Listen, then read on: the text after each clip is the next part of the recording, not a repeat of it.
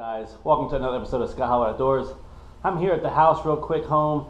Got not much going on here. I'm still stuck with this little rental car here, so I can't really do much fishing in the boat anyway, and the weather's been kind of really whack. We had that big snowstorm come through, then we had that real big cold snap which froze all the waters around here, and plus, like I said, with this rental car here, I got no hitch on. I can't take the boat out to go fishing, which is what I want to do. So I figured, you know what, this is a good chance to come on and give you guys a quick tour of the boat. Ever since I've posted a few pictures on Instagram, I've had people come and say that I should do a boat video real quick. So I figured now's a good time to do it. I can't actually go out fishing, so let's go ahead and get that done real quick. Alright guys, as you can see here, what I'm actually running is a 16-foot Lowe Stinger 160. Now, this boat is a 2006 model. I bought this boat brand new from Bremen Marine down in Bremen, Georgia. This is before I moved up to Virginia. I lived down in Georgia. And it's only a 16-foot boat, but I tell you what, it fishes a lot bigger than it is. This boat has been a great boat for me. I've had this boat all over the place. You know, since I lived in Virginia, it's been in the Potomac, Lake Anna, a bunch of little small electric-only lakes around here, which is good for that. And then when I lived in Georgia, I've had it down on Lanier, I've had it on Lake Altoona, I've had it in Alabama, Lake Weiss, I've had it in South Carolina, Lake Hartwell, Lake Richard D. Russell. I mean, all kinds of lakes down that way. I've even had this boat down in Florida, fishing for snook down in the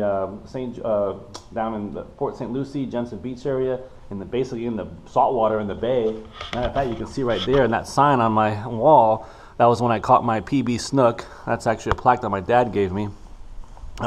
With this boat was actually caught down in Port St. Lucie with my dad. I was on 2008, so yeah, the boat was only 2 years old back then, but yeah, a lot of great times in this boat, a lot of great memories in this boat, and you know, it's done everything that needed to be done for me. I am probably going to end up upgrading it probably in about 2 more years. It's kind of my goal. I have a kind of 2-year plan, trying to get out of I'm going to be completely debt free, and I'm going to go ahead and be able to buy the boat of my dreams, and that'll be the boat that basically takes me on for the next 10 years or so. So yeah, so let's go ahead and get on into it. So here we go. All right guys, so here we are. We're going to start off at the front of the boat. And first thing you guys can see here is, for a 16-foot boat, look how wide this boat is. Like I said earlier, it's a 92 or 94-inch beam on it. Very wide boat. Everyone that I've actually fished with on this boat, they're amazed at how much room there is actually on here. I have no problems fishing with 2 people. Just great reviews on it. That was one of the things that actually drove me to this boat. If you look at the Bass Trackers and a couple other brands, they're a lot skinnier, and they don't have as much stabilization as this one does. So this is kind of why I chose this boat for the price point that I had at the time when I bought it. A great front deck. I love how it works out, and it's just been great for me. So let's go ahead and start off in the front of the boat. I'm running still the original. This is actually the original. It's 13 years old now. This is the Motor Guide FW46. It's the 46-pound thrust, 12-volt trolling motor. This is the original equipment that came on the boat. I haven't had any problems with it, to be honest with you. I wish it was a lot more powerful than what it is. I mean, especially when I'm like on the Potomac or on Lake Anna, sometimes like that, where it just, you know, after about 4 or 5 hours running, it kind of dies out on me, which kind of sucks in a way. But other than that, I mean, it does work. I probably just need to upgrade my batteries. It'll probably last a little longer. But it's been a good motor for me. I really don't want to go. I've been talking about maybe, you know, possibly going out and buying a new motor, but I started thinking about it. I really don't want to spend any more money on the boat than I have to, because I just want to go ahead and replace it in a couple years anyway, like I said. But after a 13-year-old trolling motor, it still works great. As you can see, it plugs in here like a normal trolling motor does. I have the original, the foot pedal here. Another thing I don't like about this boat, which didn't actually exist when I bought this boat, was the recessed trolling motor bay. I think I did try probably about 4 years ago to actually put one in, but when I looked at it, I found that they have some cross beams going across the bow. So if I was to cut those, basically the boat would be the deck wouldn't be as stable. So I opted not to do that. I know it kind of sucks, but you know, I've been doing this for 12, 13 years with this boat. I don't have any problems with it. I'm still, you know, fairly young, so I don't have any back problems. You know, luckily, knock on wood.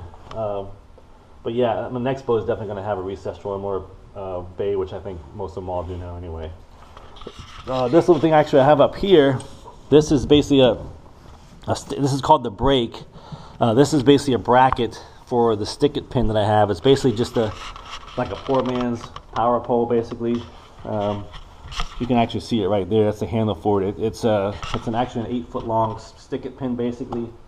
That bracket right there is good if you're just on shore, or if you want to beach it or whatever. You can take the spike and slide it through that hole right there, and basically stick it into the ground, and kind of, it's a good way to anchor the boat when you're on shore.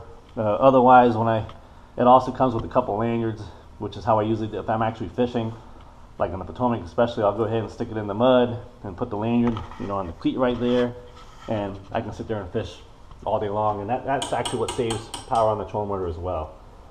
So that's pretty good. As far as my electronics up here, I basically just run a Lowrance, I don't know if you can see that, but a Lowrance Elite 5 HDI.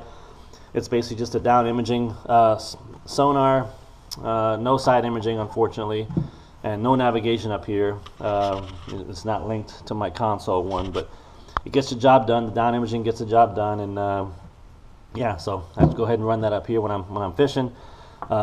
Again, when I get a new boat, obviously it'll be a lot bigger. Electronics will be a lot better. But like I said, it gets the job done when I'm up here. So I'm going to turn that off. I'll let that run while I'm talking. So anyway, yeah, so this is basically where all the action is in the front of the deck. I guess I can go into what's in the cabinets a little bit later on, but I'm just going to go ahead and give you a layout of the whole boat. So I'm here in the center now, which I have a pretty good area here for for moving around in the cockpit. It's got a small little console here, nothing fancy. Just got my speedometer, my tack gauge, fuel gauge, voltage, trim gauge here.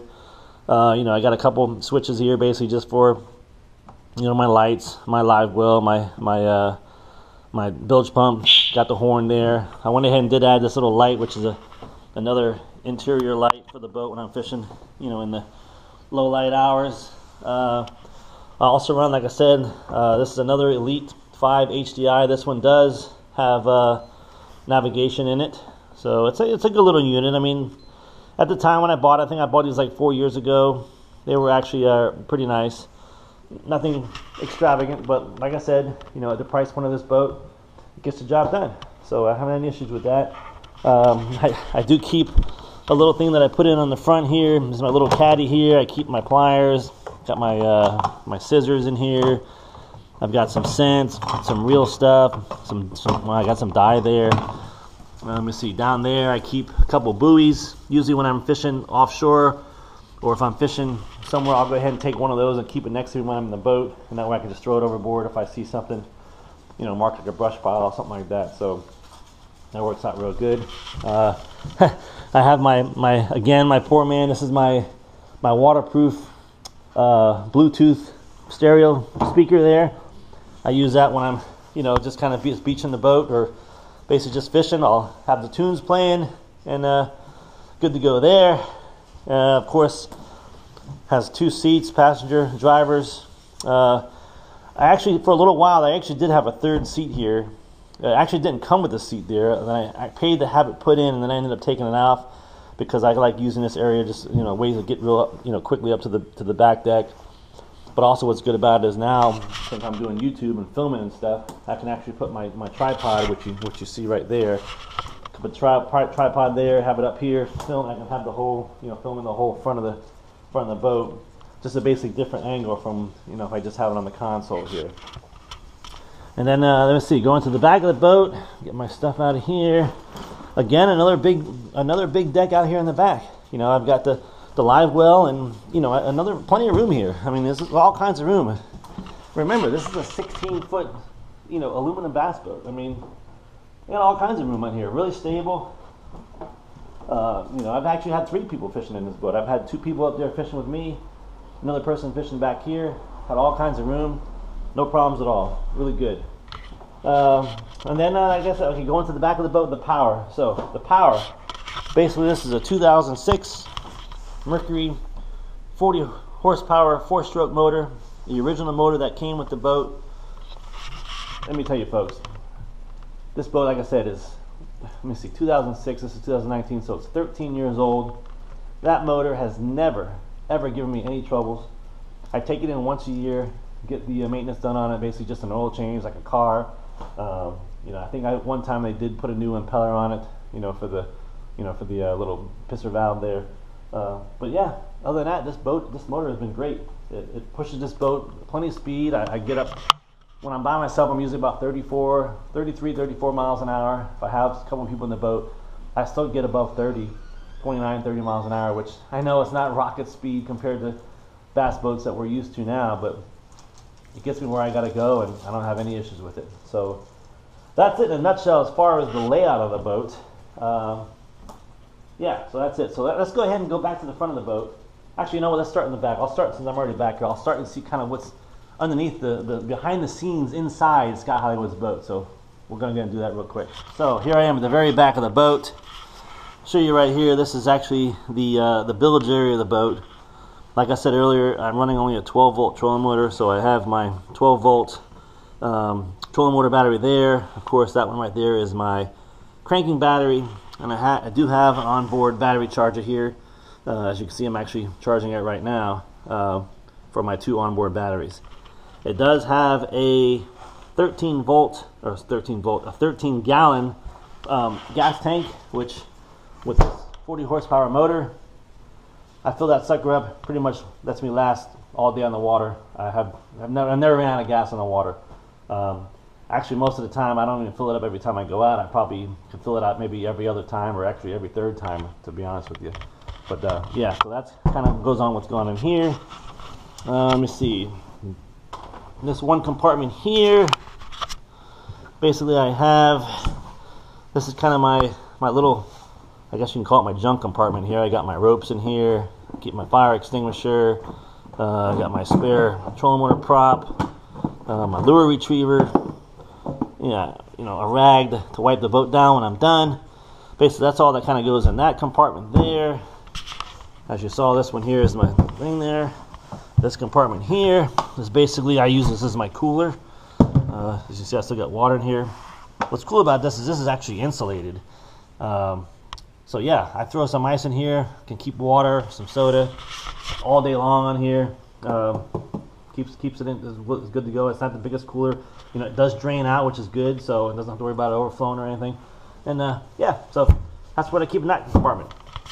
So moving forward here, of course, we have the live well, which is kind of weird. And that's one thing I didn't notice about this boat that I never understood actually, was the way the live well is laid out. The lid opens up this way, which you would think it would open up the other way. You know, obviously if you're putting a fish in the thing. I knew on the newer models they actually did fix that, but yeah, that was kind of a weird thing. As you can see, it's a pretty good sized live well. I mean, it goes almost the whole width of the boat.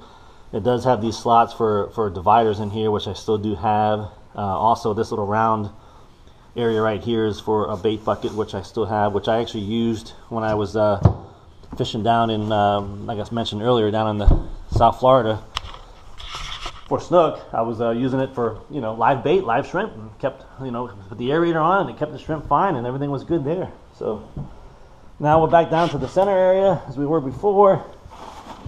My life vest. Really not much to show you here other than, well, I guess I can, yeah. So I keep my net basically tucked in behind the seats here. And actually underneath each one of these seats, it does have little storage areas here. Like for instance in this one here, I kind of keep some miscellaneous tools. I keep, this keeps my maps and stuff in here, some markers, some extra sunglasses. I do actually carry a portable VHF radio in this little box here for when I'm on the Potomac. You never know when you got to call somebody or check the weather. Here I've got my culling tags, kind of keep them in there. This is my bag I keep all my fishing line in. I got my poor man's dude wipes here. You never know when you need it. Plus, we've all been there. So I keep that in there. This is a good little box I keep for throwing my keys, my wallet in. It's a waterproof box I kind of keep in there. And keep that all tucked away in there as well. So that's kind of cool. In here, this is just another compartment. I just kind of keep my throw life vest in there. And yeah, so that's kind of basically it for this area here. I think I did mention I actually did have 3 seats here at one time, but now that I took the seat off, it's actually a lot better now. I can have somebody sit here with that cushion if I needed to, but I like being able to walk back and forth, you know, from the front to the back, and a lot easier there. So keep that. This is all, I keep all my camera stuff in here for the GoPro when I'm actually on the water. So yeah, all right, so let's go ahead and dive into the front real quick. Like I said, the main front deck, as you probably can tell in the center here, basically is where I keep all my rods. This rod locker is actually pretty good. I can hold the rod up to 7.5 feet. Again, that's the one downfall of a smaller boat, is I can't keep any rods bigger than 7.5 feet. So if I had an 8-footer or even a 7.7 or a 7.9, it actually won't fit in here, which I end up having to just keep it on the deck, which actually that's what I have, so I'm sitting here like that. But overall, I mean, most of my rods are, you know, less than 7.5 feet, so it fits in here just fine. It is lockable, so I can lock them up. So that's the rod locker there. So go ahead and look in my storage compartments here. I basically have 2 of them. Now the way I do this, and you know, go ahead and put in the comment section below if you guys would, you know, think of something different here. I'm constantly tweaking my tackle. I'm always trying to tweak ways to make storage better. It seems like a never-ending progress with all fishermen, I imagine. But yeah, so let me comment below after you see this and what you guys think about it. But basically on this side, I basically just keep all my hard baits here. I have everything labeled. I have them all in these. We got some loud. I apologize for that, but some loud plane or something flying over, like I am in my garage. But yeah, basically I just keep all my hard baits stored in here. I got them all labeled. You see, I got lipless, chatter baits. These are my square bills, my jigs, top waters. These things actually do work really good. I'll kind of show you, I mean, how I have them laid out. I'll give you an example of just, I'm not going to show you all my stuff, but you know, one box basically. Yeah, see, here's all my square bills. I keep them separated by color. These are silent, these are rattling. See all of my RBTs here. Beautiful RBT Custom. Love that RBT Custom. There you go. Shout out to RBT Custom right there.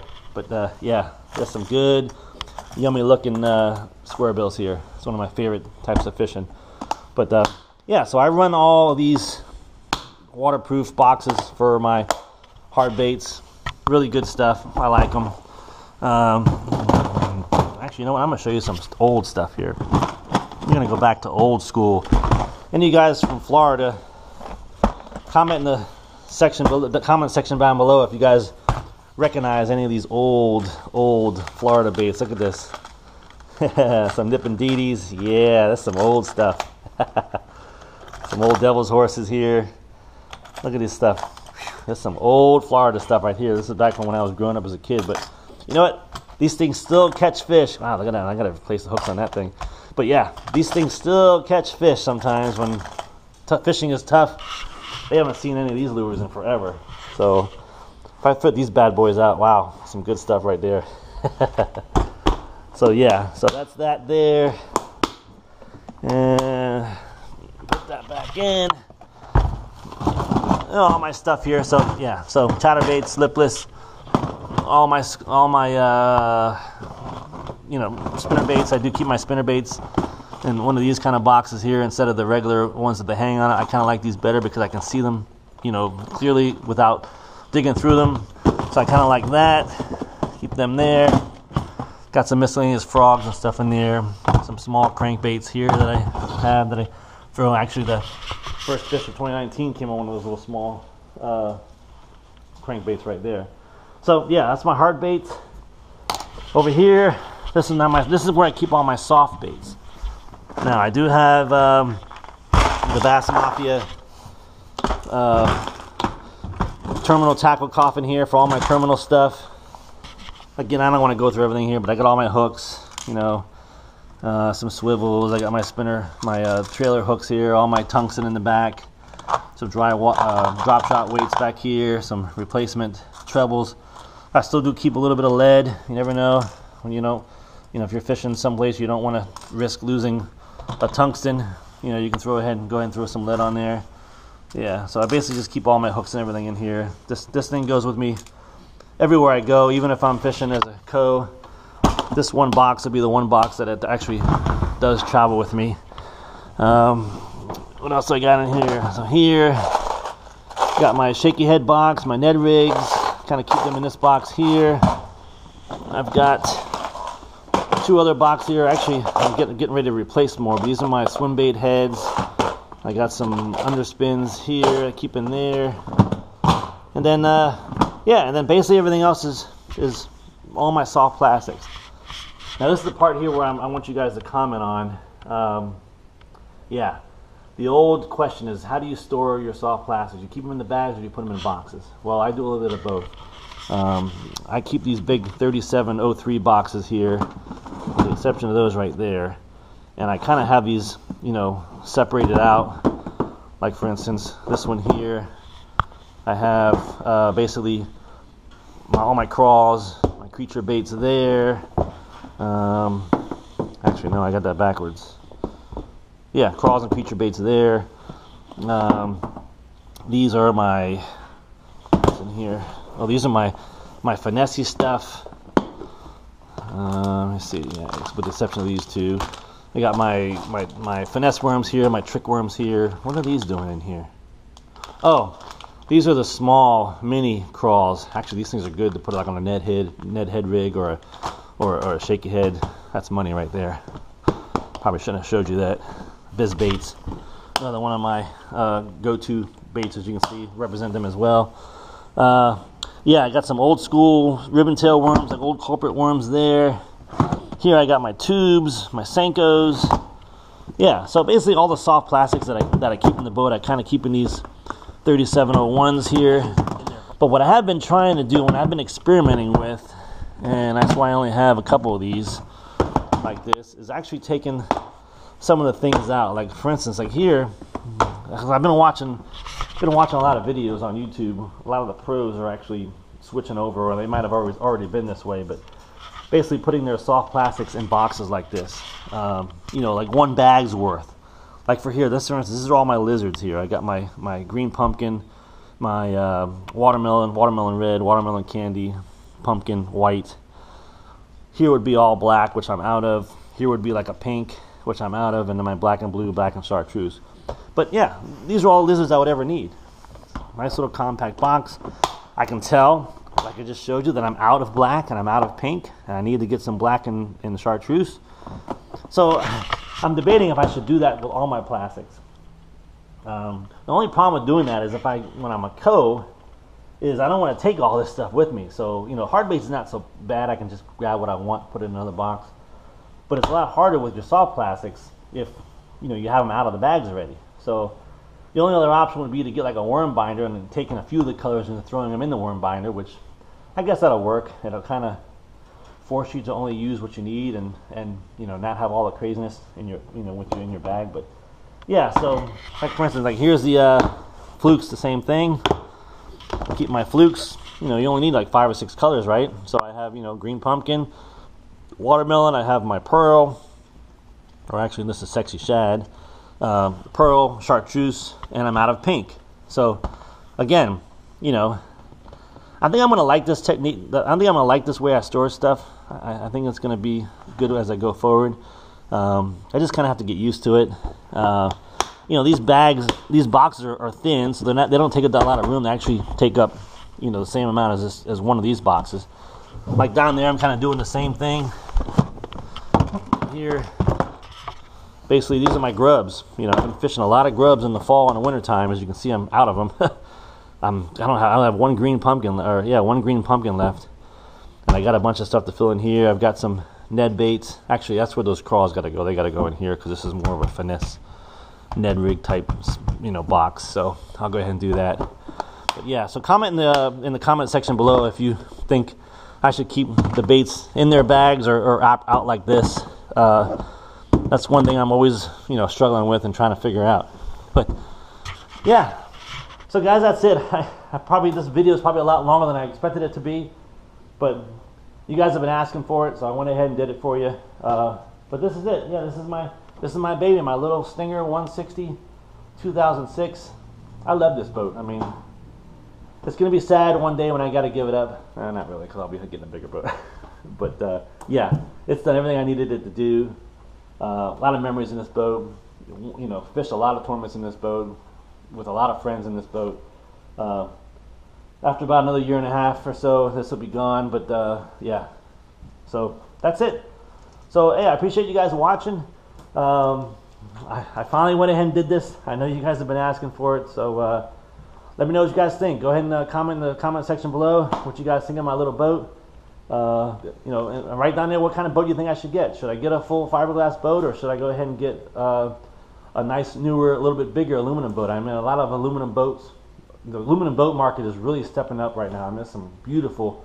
I mean, I was at the Richmond show this last weekend. I think it's Vexus or Nexus. Wow, the Forrestal Wood is the one that makes those boats. Wow, that boat was beautiful. That might be my next boat, actually. But yeah, so that's it. So listen, guys, thanks for commenting. Thanks for subscribing. Make sure you guys hit that subscribe button down there below and that little icon with the bell on it. If you guys put something new out on there. Again, I apologize for the lack of fishing videos. I can't. I mean, as you can see, I'm still driving around this little rent-a-car. I'm supposed to have my boat, my truck back within the next day or two, hopefully. And I want to get this bad boy out and get out there fishing. You know, the winter bite is on. So yeah, that's it. So enough rambling on. This video is, like I said, way longer than I expected it to be. But appreciate everything you guys do. Thanks for following. Thanks for hitting me up on Instagram. For all the folks that came out to the show that said hello, I appreciate that. Thanks for that. And this is Scotthollywood Outdoors, and that's a wrap.